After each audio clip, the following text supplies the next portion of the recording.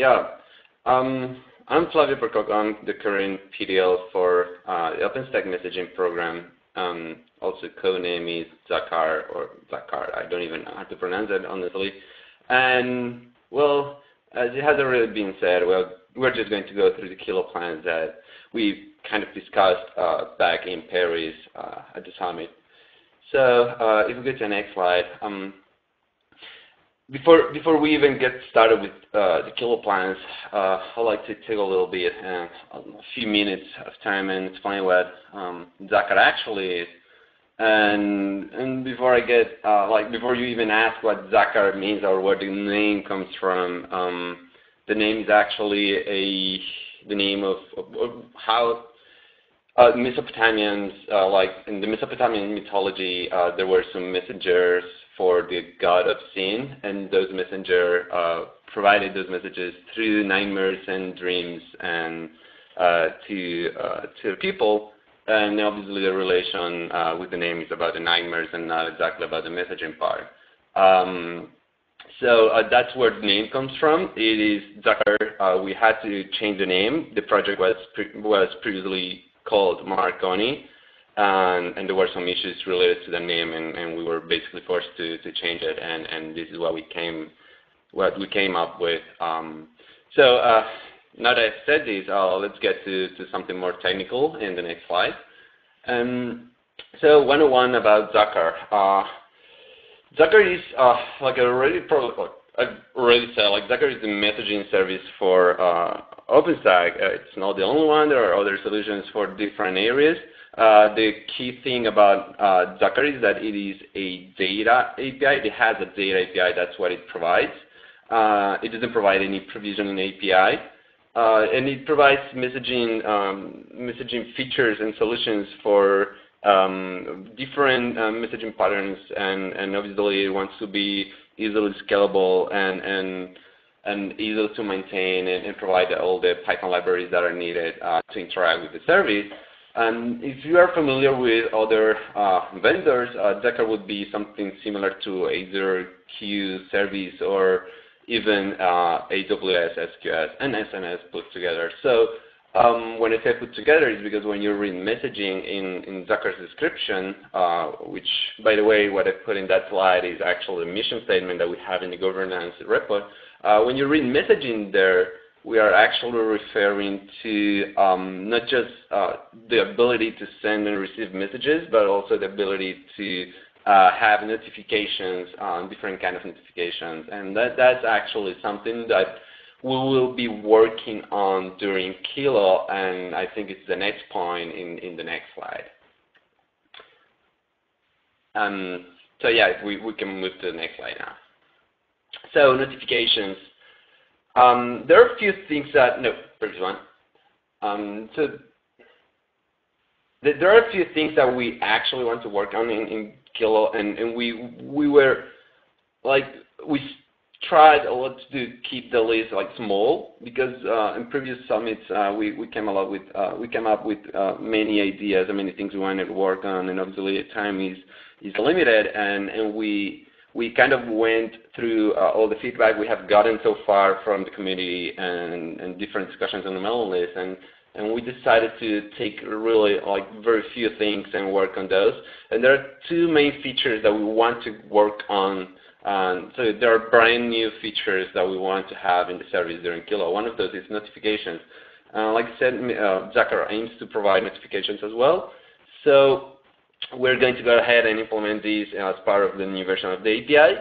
We will add notifications, so you will be able to subscribe to the service in many different ways. And we're not talking about notifications in a way like you would probably get them from RabbitMQ, so that you would just connect to the server and get notifications, messages basically pushed back to the client library. But we will also like to have different kind of notifications, like pushing messages through mobile APNs, emails, even SMSs or text messages. But I mean, that's far in the future, and the things that the two publishers that we want to focus on for the Kilo release are actually webhooks. So you would subscribe some URL to the service, and when a message, and you will actually subscribe to a queue, so a specific queue or topic, if you will. And so when messages get there, you will get them in that URL that you have subscribed. Or you can also get those messages back to the client if you have a connection to the server, or persistent connection, which actually takes us to the next thing we want to implement, and I think it is in the next slide. Yeah, persistent transport. This is something that we currently don't have. And so Zaqar is pretty much, I hate this word, but I'm going to use it anyway. It's actually pluggable. So you can create different plugins for different parts of the service. And we have this pluggability in the storage side and the transport side of the service. For the transport side, though, we don't have any plugin besides the one we support right now, which is HTTP. And that basically means that if you want to talk to the service, you have to use an HTTP client, and you have to send HTTP messages, requests to the service, and it will process it for you. And something we want to have definitely is the ability to connect to the server and keep that connection alive, so that you don't have to. So you can basically work around the burden related to HTTP and the overhead of the protocol, which it might be low, but it still exists. So we want to have the ability to connect to the server and have that persistent connection there. And something that we also want to have is better support for browsers. And therefore, we have chosen WebSocket as the protocol we will use for the first implementation of a persistent transport. And WebSocket is, it has been around for quite a few years already. I'm not even going to say like a long time, but it has been around for quite a few years. There have been many iterations over the specification of the protocol, and where it is being supported by most of the mainstream browsers nowadays. So we wanted to have something that is cross-browsers, and it can be used by many people from the browser. And in addition to that, WebSocket can also be used outside the browser. If you have a WebSocket library for your preferred language, you could use that library and talk to Zaqar using a WebSocket transport. And that's something we'll actually do in Zaqar client. We will have support for WebSocket from there as well, and it will hopefully, type of meeting, it will do something fancy like falling back to different protocols based on what's available in the server.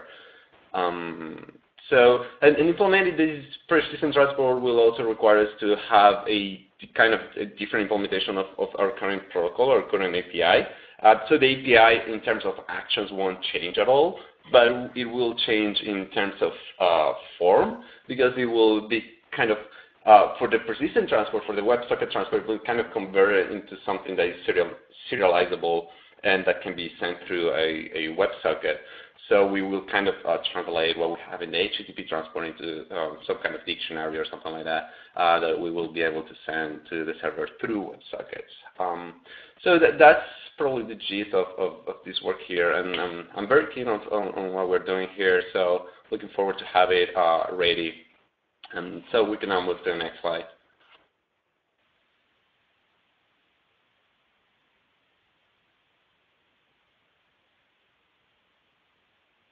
Can we move to the next slide?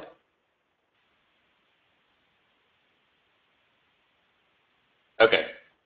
The other thing we want to work on is storage capabilities. Storage capabilities is not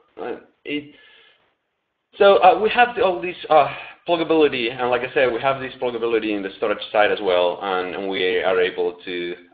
You can write your own storage driver and use it from Zaqar. But this storage driver currently has to support every single feature supported by the current built-in storage drivers that we have. And we want to make this layer more flexible so that other people can implement their own storage driver that don't have to necessarily live in our code base. And those drivers can suffice these people needs depending on what they want to do. So in order to do that, we need to convert all the features that we have currently in our storage driver into something called capabilities that we will expose through these storage capabilities and we will expose those in the API through flavors. And these capabilities basically are a way for the driver to say the things supported in it. And for example, a driver may opt out from supporting claims, or it may opt out to support from supporting FIFO, depending on what technology it is sitting on. And it may also opt out from supporting durability and in favor of more of a higher throughput, for example. And this is actually the base feature that we need to have in order to implement the next one that we have online. If you want, you can move to the next slide now.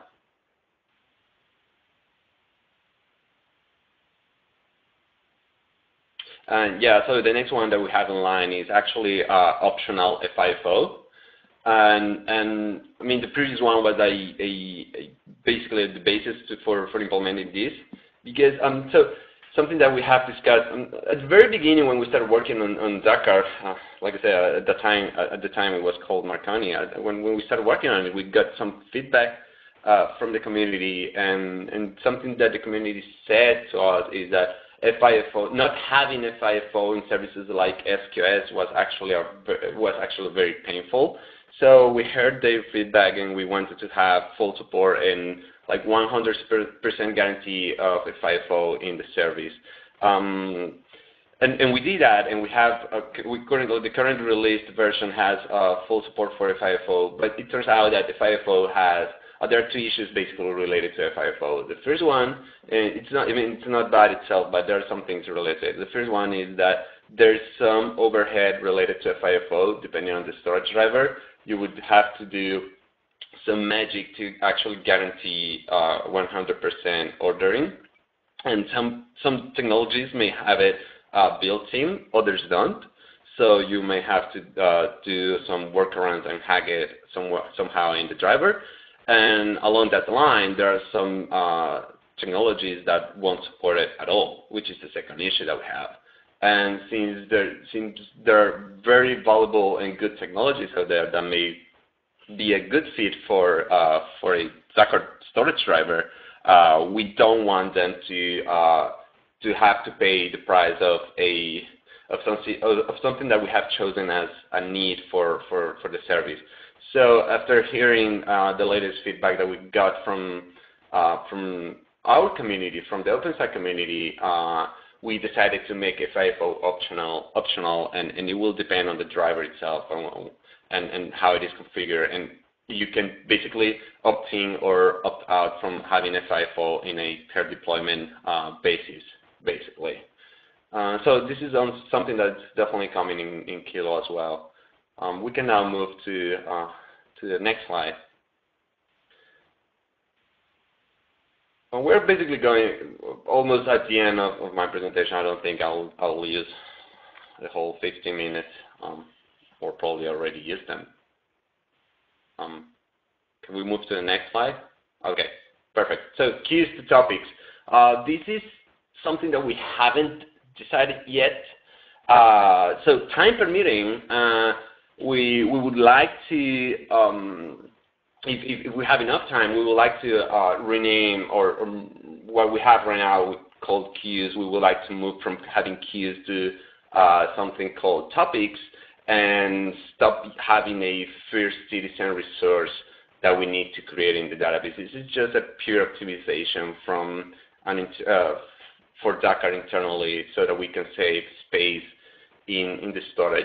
So storage technologies that need to have the queue resource created, they can still create it. But if there's no need to do that, like the MongoDB one that we have or even the Redis one, you can just skip and don't create it at all. And we would like to do this like switch from queues to topics, which would be like a more lightweight resource to have in the service. But this hasn't been decided yet, so it may or may not happen before the next release. We can now move to the next one.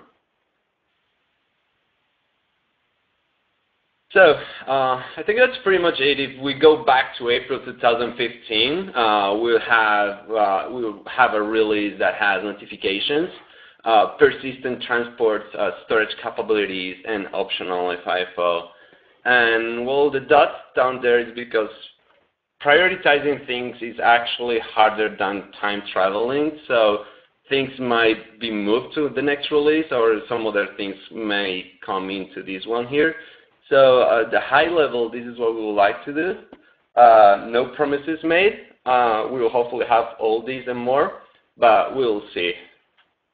And we'll move to the next slide. This is a story yet, to be continued and yet to be told. We'll see what happens in the next release. But if you have any other questions or you would like to join and help and with anything and you're interested in the project, please, we're all at openstack-Zaqar@Freenode. And I'm Flavio Percoco, as already said. My email is flavio@redhat.com, and I'm Flapper87 on IRC and Twitter if you have any more questions. Thank you very much.